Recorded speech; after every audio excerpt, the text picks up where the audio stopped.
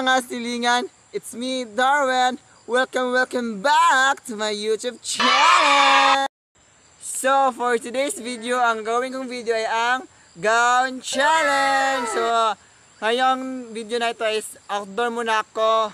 So, alam niyo na ba yung background ko, nature, di ba? Oh, nature. So, gown challenge is gagawa ako ng gown na made in nature or mga nakita ko lang sa kapaligiran. Then, this is challenge for me kasi wala akong gamit galing sa bahay namin. Yung gamit ko lang is yung makita ko lang sa kailog namin. So, before anything else, kung bago ka na yun sa channels ko, please subscribe my YouTube channels. Yan, that's it. Thank you then. So, ang gown challenge na ito ay may kasama ako para siyang imamodel ko sa aking gown.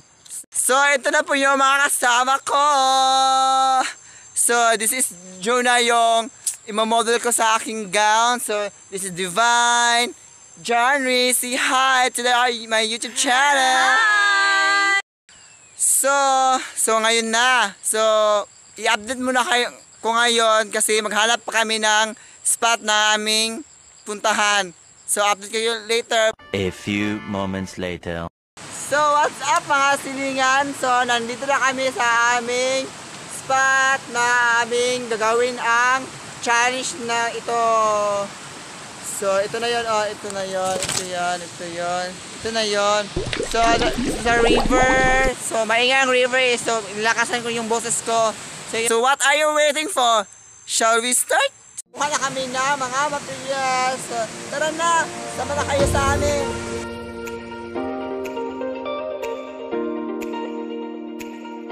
So, ito yung nakita namin ang banana leaves. So, you can start getting na.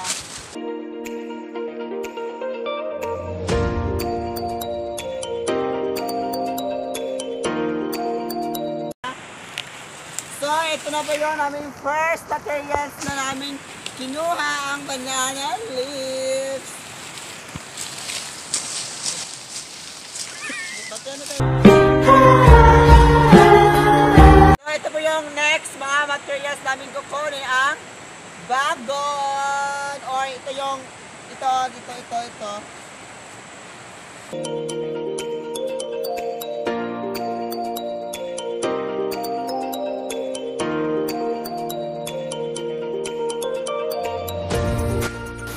So, ito po yung lahat naming nakuha. Ito.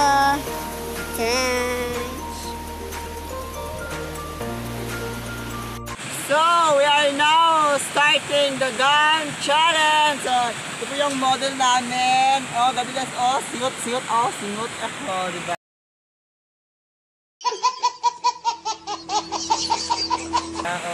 So, ito na. So, we start na sa aming gun challenge.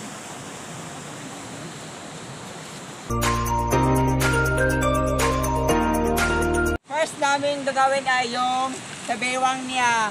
O, para yung sayal-sayal. Like that.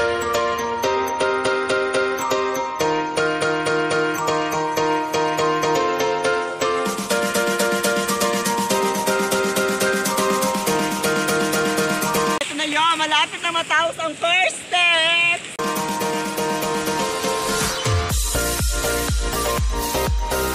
So, we are now in the second step. So, ito na yun. Yes. Like this. So, using the bagan.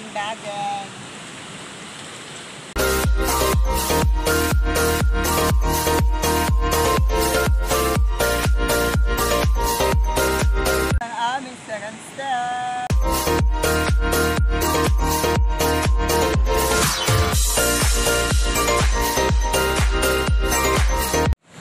So we're done in the second step. So the third step is putting flowers there.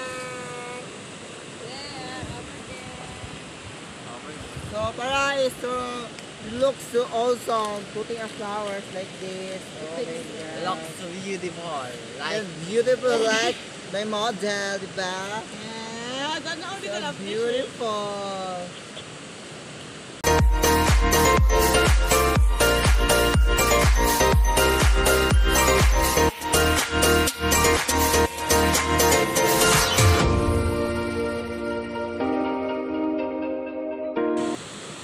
So wala kaming nakitang iba, so ito yung kinuha namin is I don't know kung maganda ba ito sa labasan.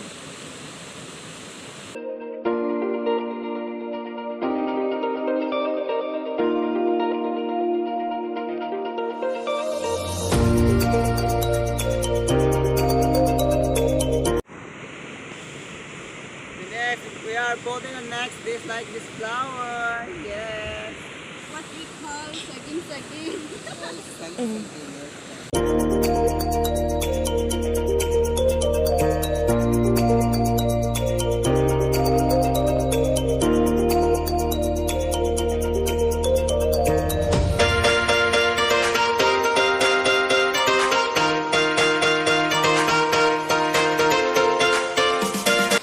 Busy gid siya. Sungkod. Sungkod ng kamalasan.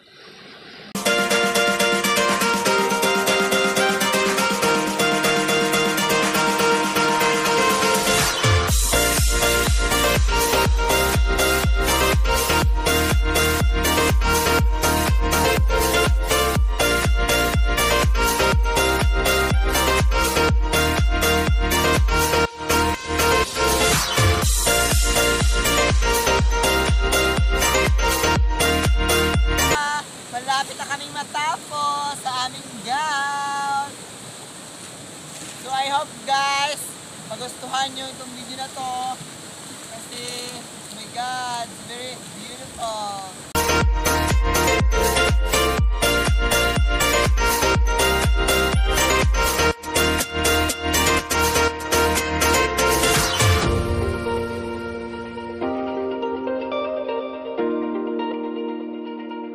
Putting wings like that, parang wings nito yung pako-pako. Pako-pako. So parang siya may pako, inspired by the ibon. So yung Mother Nature. Mother Earth.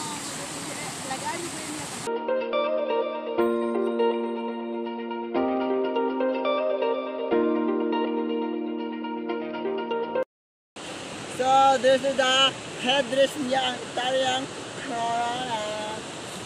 So ito yung mga yung tungkod. God of nature. Yung God of nature.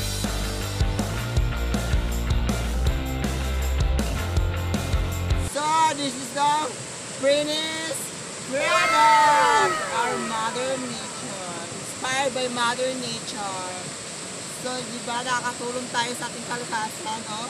Gamit na natin mga bakay-bakay na dapat natin gamitin. O, sino, no? The guy is made of banana leaves, then flowers, of course, from